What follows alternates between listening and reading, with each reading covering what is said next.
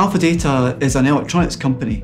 We design, manufacture and support reconfigurable processors using Field Programmable Gate Arrays, or FPGAs.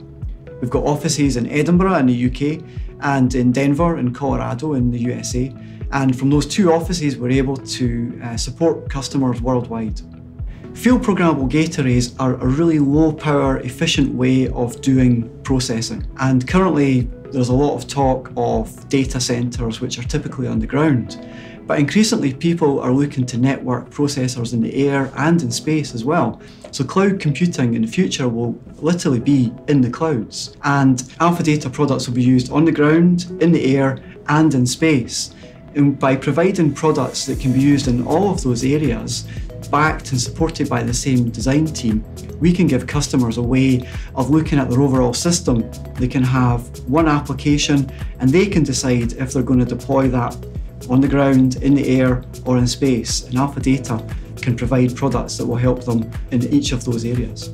One very interesting and important point about Alpha Data is that we're suppliers of long-term solutions. So there's a lot of sustainment of products that need to be available for many, many years to come. And there's critical programs that depend on the products and boards and solutions that we provide. So there's a strong culture of reliability and long-term availability of our products. That's a key component of the business. In the near future, Alpha Data are hoping to bring out a number of new products based on the exciting new Versal FPGA technology and high-performance computing.